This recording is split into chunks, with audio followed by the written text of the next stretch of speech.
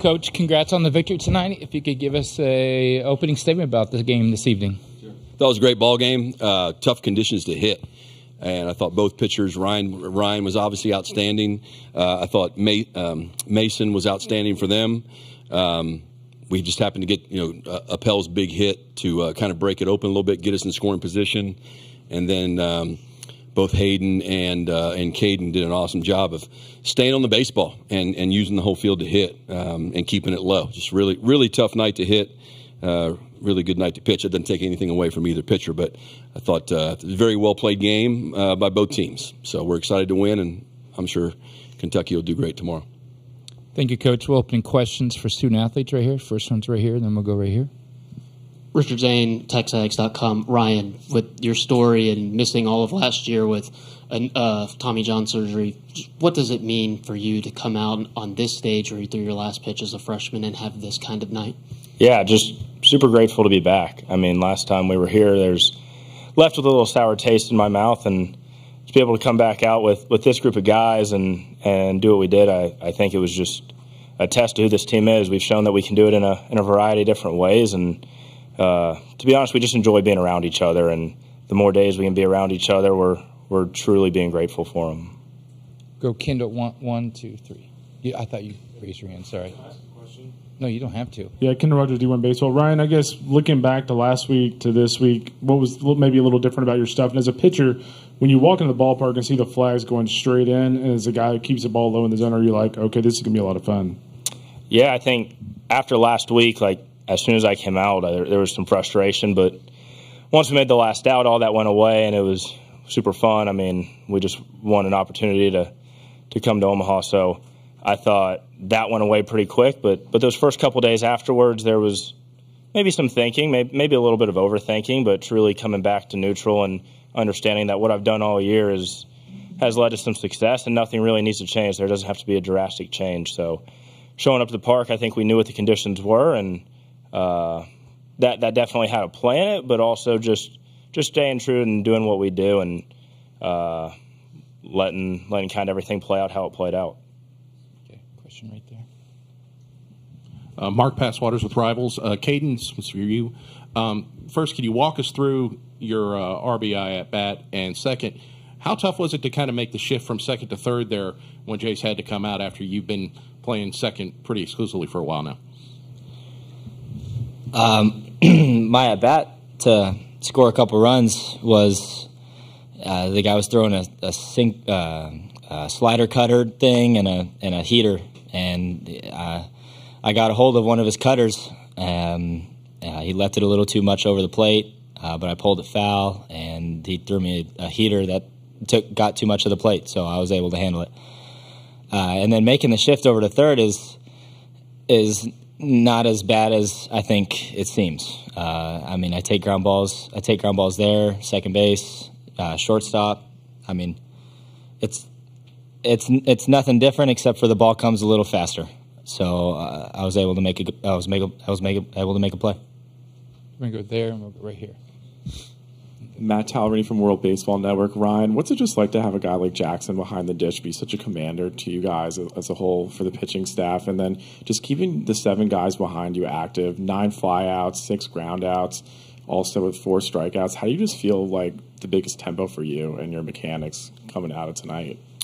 Yeah, first off with Jackson, I mean, it's great to have trust in a guy back there and have a good relationship and be able to know what each other needs to kind of keep going. So we've had a great relationship, and it's been super fun to be able to basically go to work with him every day. And then just, I guess, keeping the guys in the game is just we play really good defense. So we know that when the ball's hit to somebody, we have the utmost confidence that majority of the time that it's going to be an out. So that's an attest to what our guys do and the work that they put in, and gives us confidence to fill up the zone and make other guys beat us. Last 2 questions here and there.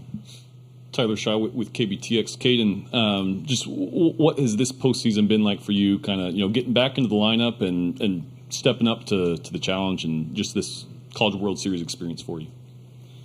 I mean, it's amazing. Anytime you can play playoff baseball, it's amazing. The fans are crazy, especially in Olsen Field. and our teammates and my teammates are ultra supportive of everybody.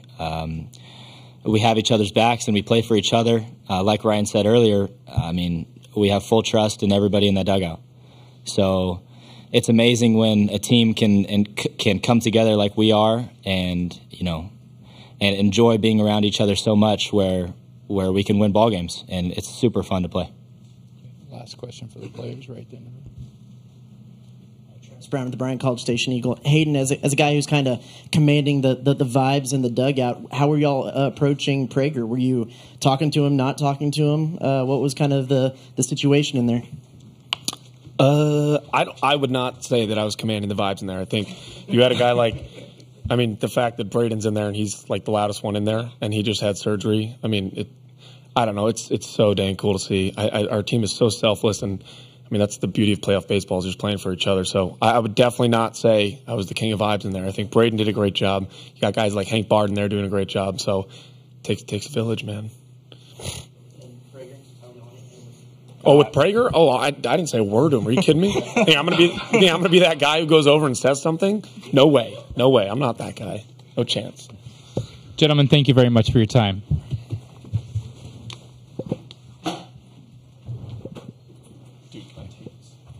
We have some for you. Yeah. You might be back here again, so that's why we need to keep it.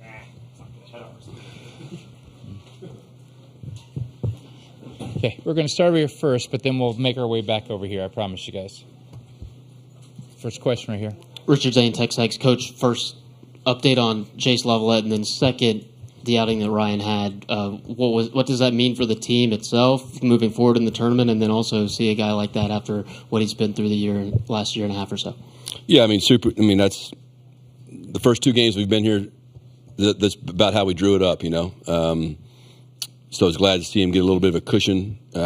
Also glad that he didn't have to go much further than he did, because if we have a chance to win this thing, he's going to have to pitch again and on much shorter rest. So, but he did a great job. We play good defense behind him. I think any time the wind's blowing the way it was gives every pitcher more confidence to throw the ball in the strike zone. What was your other question? I'm sorry. Jace. Yeah, we'll see. Tweaked his hamstring a little bit.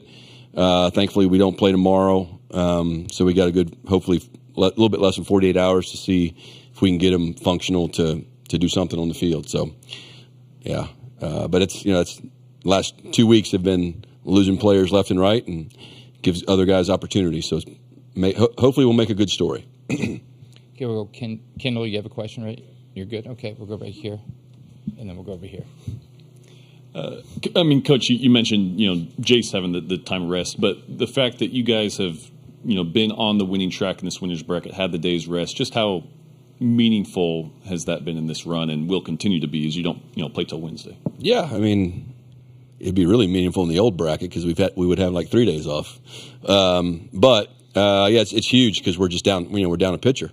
So it's just incredibly important that we stay in a winner's bracket and don't have to play too many games. I mean, we brought plenty of guys to pitch, but when you're down, Shane Sadeo and a guy that gives you great innings like that, then that's a big hole to fill for any team, at least for our team. So the fact that we get an extra day's rest here, and hopefully just have to win one, I've been in this situation before, 2016, and we had to win one game, and Coastal Carolina had to win 3, and they did. So we've won a couple ball games, but we're not where we want to be yet. Okay, we're going to finish over here, then we'll come back over here. Coach, I guess starting off, just a follow-up on Jace. Did the game situation have anything to do with taking him out, or was that kind of, something he'd probably come out of the game regardless of what the situation was? He wanted to stay in the game. Being up 5 helped a little bit. I actually wasn't worried about the hitting and running the bases. It was just playing defense, right? And so being up 5 with the wind blowing in, the wind blowing definitely played a role. We were able to get him one more at bat. He struck out, but we were able to get him one more at bat, so that spot in the lineup didn't come. Grahovic and Bell both took balls in the outfield all week, including while we were here. I've seen Gavin play all 3 outfields before, and Kent obviously has incredible value. He can play all 4 spots in the infield. So Jack Bell has played third, short, and second for us this year. So we feel good about the versatility. But yeah, we only brought 13 position players, so it's getting a little thin. Okay, we're gonna zigzag back here with everybody. Roger's doing baseball. Jim, just looking at Ryan's performance, what did you kind of see from him stuff-wise? As many times as you've been here, where does that kind of rank in terms of just stellar performances on the mound from one of your teams? Yeah, well, 2015, Alex Young had a no-hitter going against Vandy for us at TCU. Preston Morrison pitched some great games here, but, I've seen a lot of, whether it be teams that I've been a part of or I've watched every College World Series game. And there's been a lot of great pitching performances, and that one certainly ranks right up there with them, especially, Kentucky's a really good offensive team. And I thought Appel's play early in the game, to the two-out bunt, that was a huge play. Getting the strikeout, first and third, nobody out.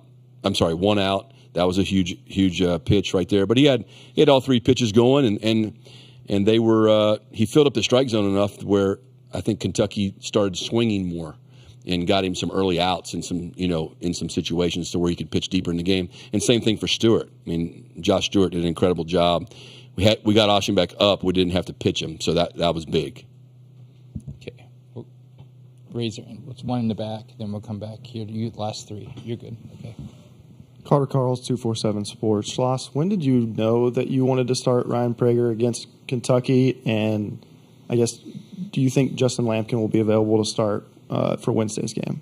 Yes, he will be available to start. I'm not telling you he's gonna. I want to see who we play, see how Justin feels, get a feel for our team, the matchup, and the conditions. But we just knew going into the tournament, once we lost Shane last weekend, we were going to have to get creative. We're going to have to see what the matchup is, and just felt like it was actually more about when to pitch Cortez than it was to pitch the two lefties. That was the decision, was when can Cortez pitch and who does he match up best against, and we felt like the best matchup for Chris was against Florida.